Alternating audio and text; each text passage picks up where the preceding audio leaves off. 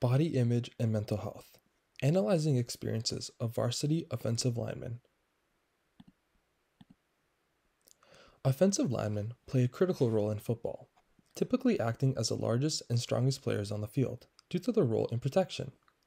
However, research has shown that these same players face a varied level of internalization and body image issues as a result of their size. Research has depicted higher levels of body dysmorphia and social physique anxiety, along with facing constant ridicule from coaches, being labeled as fat. The constant need to strive to be big and strong forces these linemen to struggle both mentally and physically, as body fat percentage can be associated to athletic competence and self-esteem. The goal to get larger in order to be more competent and efficient at the position has seen players dealing with increased levels of obesity as they attempt to meet expectations, unknowing of future health issues as a result of their health practices. There is very limited research on body image concerns within American football, especially at a more specific level with university offensive linemen. We can realize that carrying around a significantly large amount of mass and body fat can have physically negative tolls on one's health. But are there correlated mental health issues alongside it? Not only that, but it is difficult to maintain such a large amount of weight naturally. So are there mental difficulties that come with doing such a thing and pushing the human body to such great physical limits?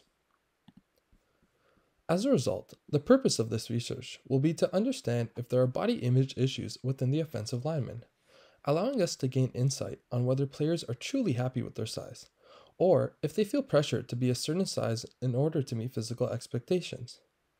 Furthermore, we will be able to understand how we can prevent negative body image or body dissatisfaction within these athletes. We will be conducting a 4-step method in order to collect and analyze our data. Step 1 will be to utilize SATAQ4 to establish grounds on levels of internalizations, allowing us to understand how players deal with sociocultural transmitters along with muscular and thin ideals. Step 2 will be conducting the interviews themselves. We will conduct interpretivist-based semi-structured interviews, whether in person or through phone, Zoom calls, or Skype calls, to get more personal and flexible responses on how athletes view their own body image.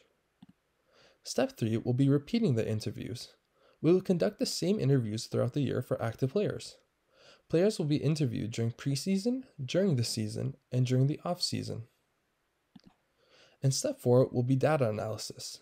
We will collect data both transcribed and/or audio and utilize inductive thematic analysis to see similarities and common themes amongst the athlete response. Proposed implications can include the fact that players may be hesitant to give honest answers on both means of data collection. Such a topic can be difficult to talk about due to varying societal pressures. As a result, this research can be important in offering a chance for others to speak on experience, leading to more research going into mental health and body image studies in relation to the sport. Furthermore, this research can be used to create different interventions to help manage, monitor, and maintain a positive self-body image amongst these athletes, ensuring they maintain a positive behavior throughout the year of their career. As well, this type of research can be utilized to look past one's career and create interventions or programs to ensure athletes maintain positive self-internalization after their careers.